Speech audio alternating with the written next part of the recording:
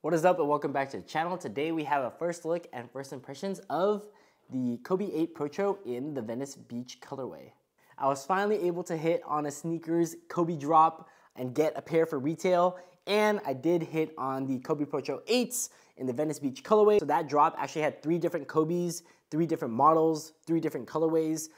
Venice Beach for his time in LA, the Italian camo for his time in Italy, and the Philly colorway for his time in Philadelphia. So I never had a pair of 8s myself, but I did get a chance to try my brother's Christmas 8s. And the main takeaway I got from that shoe was, man, these are like super light and very simple and minimalistic.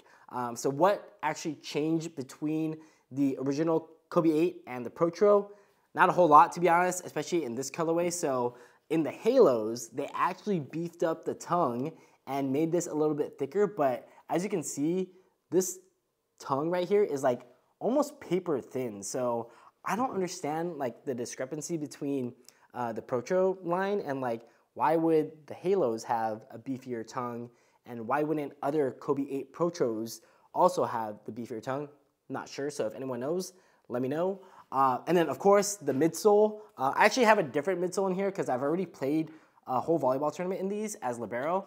So I have Serious Player Only's explosive midsole in here, but I also played in half the tournament in the default React midsole cushioning. So that is one of the other main things that changed between the original line and this line is the cushioning. So initially you had Lunarlon and now we have React. And honestly, the React felt pretty good. I wouldn't say a whole lot of impact protection, more on the court feel side, but still a little bit more impact protection and cushion than I thought they would offer. Since like they kind of don't have as much cushioning when they use React in performance sneakers as they do in running shoes, but not mad with the performance at all. And the React midsole is actually a little bit thinner than this midsole, so this kind of altered the fit for me a little bit and made the shoe a little bit tighter, but I didn't mind too much because I like wearing my shoes pretty tight when I play anyway.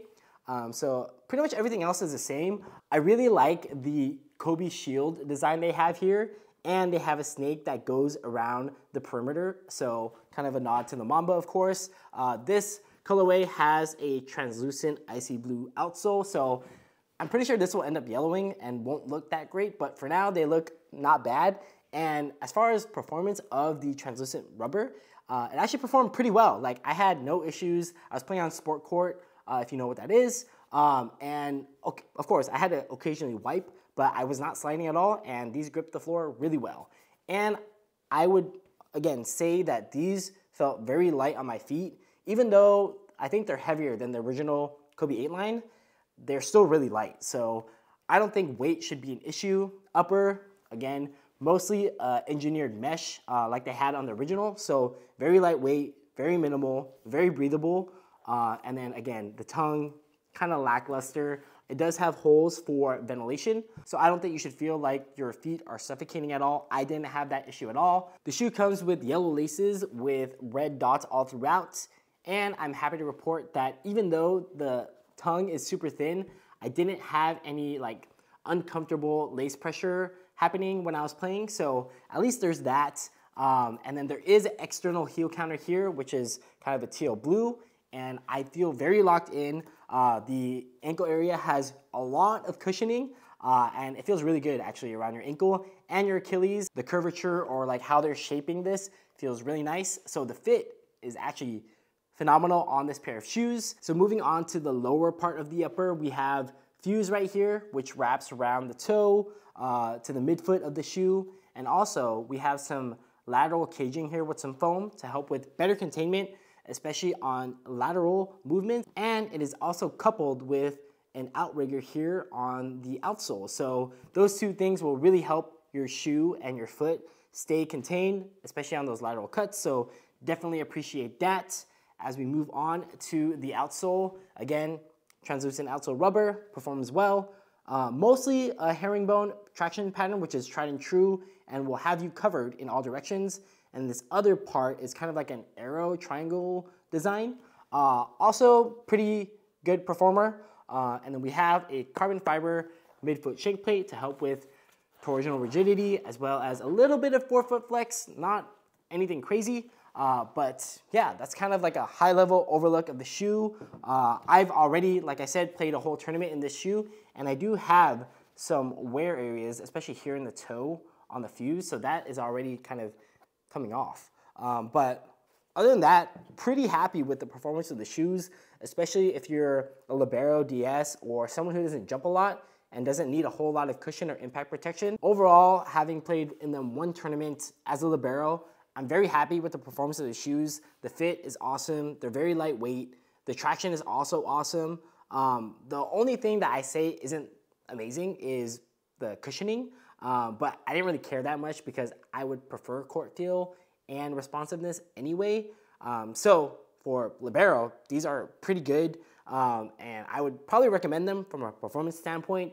For $190, there's probably better options, but I mean, they're Kobe and they're coveted, and this is kind of an iconic colorway, so I'm happy to have them in my possession, and I will definitely wear them.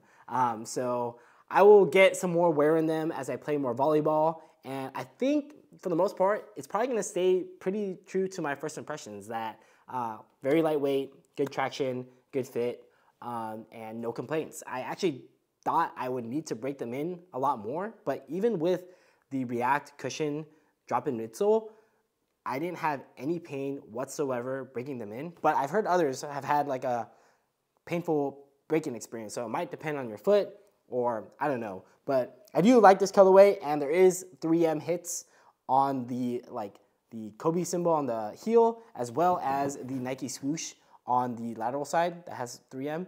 And this might actually, no, I don't think it's 3M, but I love that there's 3M. Overall, very happy with the performance. I'm thankful to finally hit on a Kobe on sneakers and get a pair for retail.